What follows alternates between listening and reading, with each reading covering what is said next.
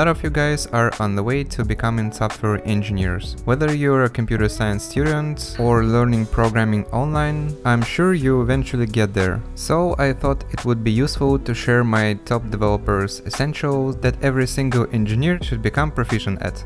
First off, command line interface or terminal. It might look scary at the beginning, but the terminal is actually your secret weapon. You can easily navigate through the files and directories, create, update or delete them. You can check system information and monitor resources, and lots of other things that improve your workflow. But you could ask a reasonable question: why do I need to use terminal if I can simply utilize the same tool with graphical UI? Well, not every tool has a GUI. Also, terminal is more lightweight and efficient. It allows to automate tasks using scripts. And speaking of applications that are running in the cloud or Docker containers, the terminal is one of the easiest tool that helps you to connect to a remote server and do whatever you need. And yeah, I agree, visually it can look kinda boring. But fortunately, there are a few things you can do to make it much better, such as installing All My ZSH that brings a lot of endless customizations, and also using something else than your default terminal.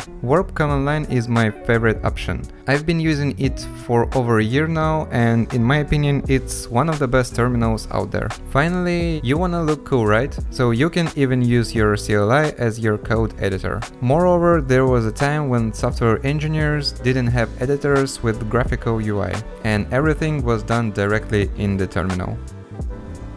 And by the way, if you want to become a skilled software engineer who creates modern, robust and maintainable applications without unnecessary complexity, my partners CourseCareers will help you to achieve that. I genuinely believe that their software development fundamentals course is a great starting point that will take you from absolute basics all the way to interview prep. CourseCareers get you all set to land an entry-level software engineer position. You will build a solid understanding of data structures, algorithms, and system design, which can be a game changer in the actual interviews. Also try yourself in both backend and frontend, choose your path, and go beyond the basics to more specialized topics. Additionally, you will get access to Discord community where you can network with other students, mentors, and your instructor. You will be working on your own projects that will be reviewed by a mentor who's already working in the industry. So if you guys want to break into tech, there is a free introductory course that you can take with no obligations, and most importantly, without any prior experience or degree.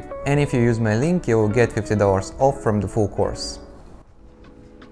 Alright, the next engineers must have is a modern integrated development environment, or just simply IDE. It's a place where you'll be spending the most of your time, and there are different IDEs for different programming languages and type of development. For instance, VS Code is one of the most popular choices for web development, Xcode for iOS and macOS development, Android Studio for building Android applications, and finally, my daily driver for Java development is IntelliJ IDEA. Using an IDE significantly enhances your programming experience for several reasons. Super easy and quick navigation that can be limited by your project or expanded to all external libraries, code auto-completion and auto-generation, refactoring, import management and organization, real-time completion warnings, ease of running unit and integration tests, integrated debugging, and a lot more. Also, by adding plugins, you can set it up in a way that exactly fits your flow. Here are a few plugins recommendations for IntelliJ IDEA: Sonar Lint, Rainbow Brackets, One Dark Theme,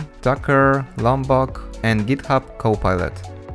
The next essential tool is the version control system, or its most popular implementation, Git. Simply put, it's like a time machine tool that allows safely adding new project changes and storing backups remotely. You know, I can try imagine that someone works as a developer and doesn't use IDE or terminal. It would be hard though, but I can try at least. But without using Git, everything would turn into a complete chaos. There is a 100% chance that files will be accidentally overridden. But instead, each time you log off, you can push your changes to Git or GitLab and make sure they won't be lost if your laptop breaks. Also, you can create separate branches for new features or fixes, test them independently, and then merge them back into the main codebase. Here is an example from my project PlaylistMate. I want to create a run configuration for my backend, so it would make the initial setup smoother. By the way, almost all IDEs have integrated version control plugins, but for now I'm gonna show how to add my changes manually.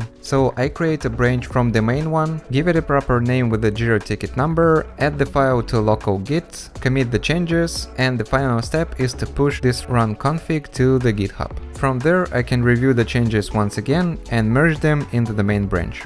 The last crucial thing in this list is package managers and build tools, such as npm, webpack, and Gradle. One guy I knew called a package manager as a tool for downloading the internet. Of course, it doesn't really download the entire internet, but what makes it essential for devs is pulling all the required by a project primary and transitive dependencies, which can be dozens and dozens. So adding and upgrading libraries can be and should be as easy and painless as possible. And there you have it. Hope this was helpful, and let me know if you would add anything to this list. See you soon, guys.